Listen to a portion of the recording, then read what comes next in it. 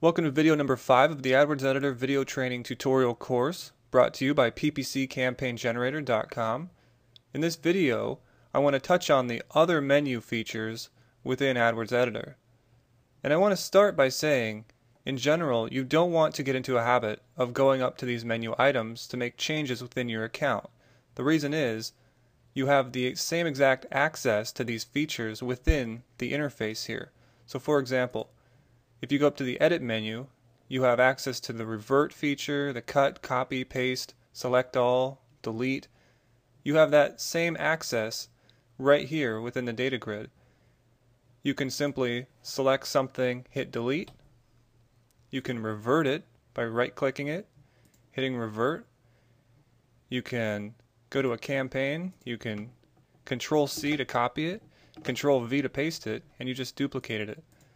If you did it the way by going to the Edit menu, what would happen is you would go Select, Edit, Copy, Edit, Paste, and there's more steps involved doing that when you can simply use your keyboard shortcuts or the mouse to make your changes.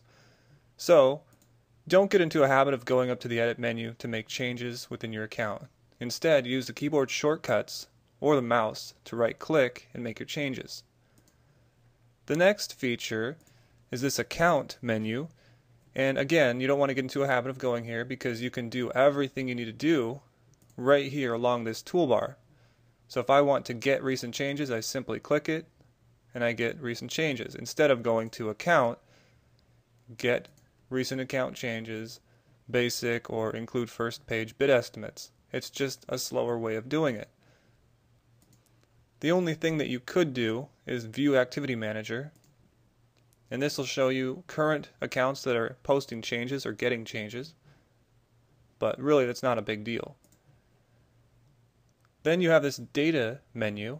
The Data menu has other features, again, that you really don't need to know how to use because you have access to within the interface.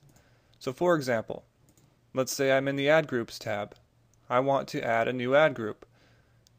I can go to Data, Ad Groups, Add New Ad Group, hit OK, and there's my ad group. If you compared that process with clicking this button, Add Ad Group, it's a lot quicker. So there's really no reason you should use the Data menu. The only thing I use the Data menu for is this Sort feature. So for example, let's say we're on the Keywords tab. We go up to Data, and let's say we want to sort the ad group name from A to Z, and then we want to sort the keyword name from A to Z. Hit OK, and you'll see multiple sort boxes here, and this has 1 on it, and this has 2 on it. So what it's doing is it's sorting the ad group first from A to Z, and within the ad group it's sorting the keywords from A to Z. So there's a multi-sort going on, similar to the way you would do it in Excel. So this is very useful, especially when you want to sort by match type. For example, all active keywords to the top, all paused keywords to the bottom, and also sort on, for example, conversions.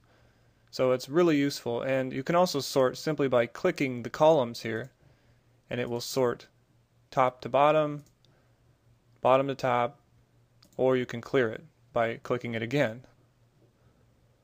The Tools menu has very useful features. I'm going to make separate videos around each of these useful tools. I'll also make a video around the settings.